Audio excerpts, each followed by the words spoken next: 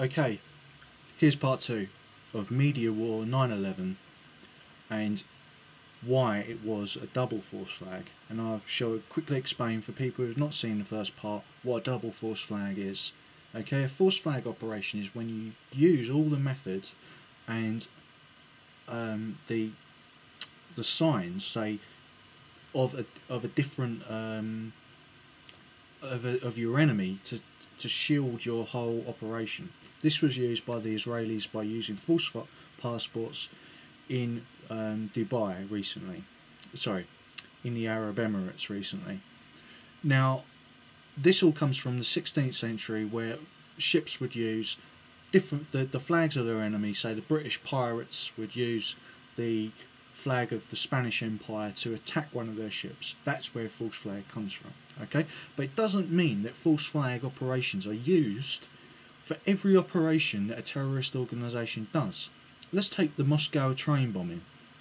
The Moscow train bombing was done by Chechens, okay, and Islamic fundamentalists who were linked to Al Qaeda but not part of the actual structure.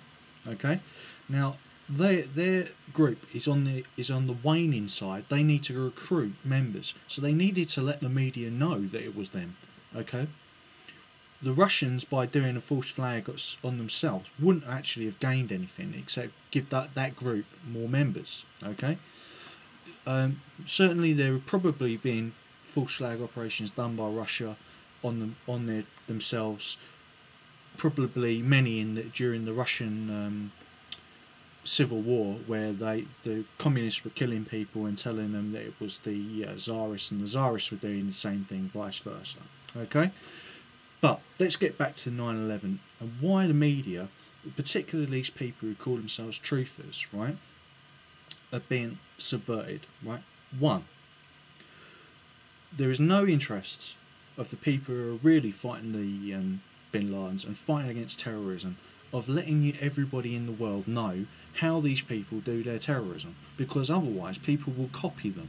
Okay, and small terrorist groups, smaller terrorist problems, although terrorism is also always a tragedy for the families involved, those tactics will thus become known to every terrorist group, and then we'll have a terrible problem. Okay, what's the other reason? Because Ron Paul supporters, particularly, and Dennis Kucinich's supporters, consistently have been interested in dealing with the Federal Reserves and auditing the Federal Reserve, central bank corruption, banking corruption. Now, the banking system is always the middleman between terrorism, not because they choose to be, but because they're in the unfavourable position of being the method which makes money transact between people. Okay, now if the Bin Ladens aren't subjects of the Federal Reserve System, that is a completely twisted and subverted way of looking at things. Okay, the Federal Reserve System only has powers to persuade people or take people's houses through the income tax system in America. And people say, oh, well, this is a very totalitarian system and they've got the FBI and everyone else. Yeah, but those people don't kill other people's families. The Bin Ladens do. Okay? They have the ability to kill most people in the world. Alright? Not all people in the world, but any particular individual and their families. Alright? That's how they do terrorism. They didn't need to do 9/11 to prove that they were evil bastards and that they were above everybody. They just did that to rub people's faces in the West into it.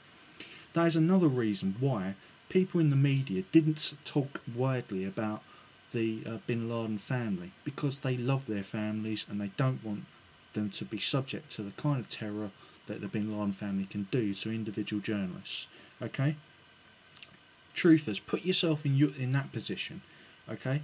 You're going out protesting, alright, and letting people know who you are, right, and wearing t-shirts and all of that. Of course, people in that radio station that you listen to, I'm not going to say his name, right, want you to do that, because they want to. If it's not already obvious, he hates his listeners. Okay, He wants you to go out and protest so that they can discredit you and discredit the whole audit the Fed thing, because they linked the 9/11 the 9/11 conspiracy thing with the Federal Reserve, audit the Federal Reserve. Why? Because one, they don't want the Federal Reserve system audited, because they threaten those the people in the banking system as well, right? To prevent them it being audited is a need for them, okay? And people that radio host listens to, works for, all right? On the other hand, they also don't want it. That radio host is saying that it's all one part of one big group, okay? It's not. It's competing families. They're neo-feudalists. They compete against one another, okay? But they want you to go out and protest and do wave flags and all the rest of it, so they know who you are, okay? So they can discredit you, okay? And then no one will ever get into power who will go and audit the banks, all right? Now, another reason is because they want to, Thatcherites, who that radio host is, all right, have subverted other people in Britain, right, and nationalist groups in Britain, and those are called the BNP and UKIP. Those are very anti-EU. Why are they anti-EU? And why does that radio host constantly refer to the EU and European bankers? Why? Because he doesn't want you to know that it's actually people who are Zionists, okay, and also American chauvinist nationalists who want that to be the case, all right? The EU is not out for global domination, all right? Look at the policy of America at the moment towards Israel and the Middle East. And then look at the European policy.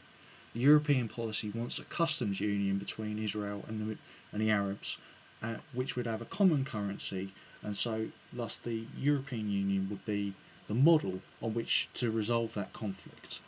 Now the Kudniks, okay, in Israel, and the neocons in America don't want that to happen, okay? They want a Israel that expands to the Jordan River, all right? But there is a group of Jewish people who are from the Vienna tradition. And where do these people come from? They come from the intermarriage between German people and Jewish people, okay? And that happened because of the Wars of Reformation in the 16th century. Look that up. The Wars of Reformation killed half of Germany's population because the Catholics and the Protestants were killing people left, right and centre for being Protestants or Catholics. So Germans converted to Judaism because the Protestants or Catholics threatened Jews to get money from them, okay? And those people introduced the ideas of democracy and humanism to Judaism. If you've seen my vid, Western Rationalism versus Middle Eastern Doctrine, you will understand that the Zionist version of Judaism is extremely anti-Western, okay? Whereas the Vienna tradition of Judaism is very Eurocentric, okay? Those are the people who are usually supporting the Democratic Party in America and the Israeli Labour Party, okay, who are quite open to America and Europe being friends. But Zionists and Thatcherites don't like that because they can't subvert that kind of unity between America and Europe, and, you know, so who do they support? Well, they hate the Binladens as well, Thatcherites and Zionists.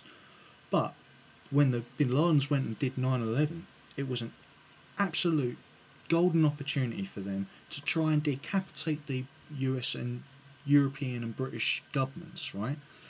And subvert them to the kind of chauvinistic conservatism that fought against the American Revolution. If you're in America, you're familiar with the term Tories as we are in Britain, then you will understand that those people were the first ones to be traitors to the American Revolution. And they're still doing the same thing today. Those people have been constantly traitors throughout British history as well. They are offered Napoleon the ability to take over Britain, and as long as they kept the monarchy, okay, and the banking system.